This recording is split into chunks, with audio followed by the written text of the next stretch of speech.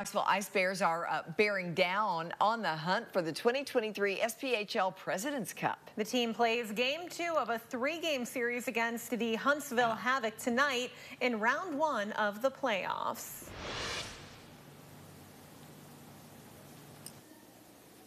Thanks, guys. I'm joined now by Ice Bears owner, general manager, and president Mike Murray. Mike, this year, it's been a successful year for the Ice Bears, not only on the ice, but from the fan perspective.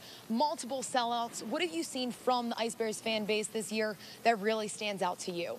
I just think over the years, they helped us get through that COVID year, which was crazy for everybody. But just all the promotions that we do and the participation that they come, dressed for, whatever it might be, it's been off the charts this year. We've averaged around 4,300 in this 5,000 seat arena, and like you said, had 7 sellouts, and they've been absolutely incredible.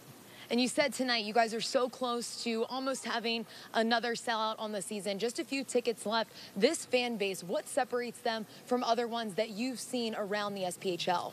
Just the culture. I mean, the culture of this city. It's a winning town. This is the University of Tennessee. Obviously, it's a football town, but we have our hockey niche. There's only 2 professional hockey teams in the entire state of Tennessee, and we are one of them.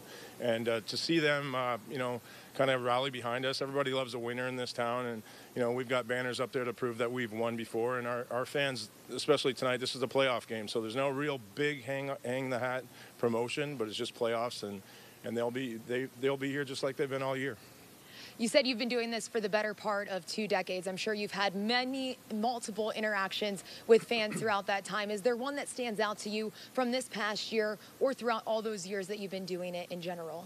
I just think, obviously I'm going to be heading into my 20th season as an owner of the Ice Bears, and I just think that when I take a walk through the kids zone and see the kids that have been kids that are now have kids that have come through and are part of our kids club, that's just how we foster things. We cater to the women and the kids, and the dads just love it too. So if the whole family's happy, the Ice Bears are happy, and the building's full.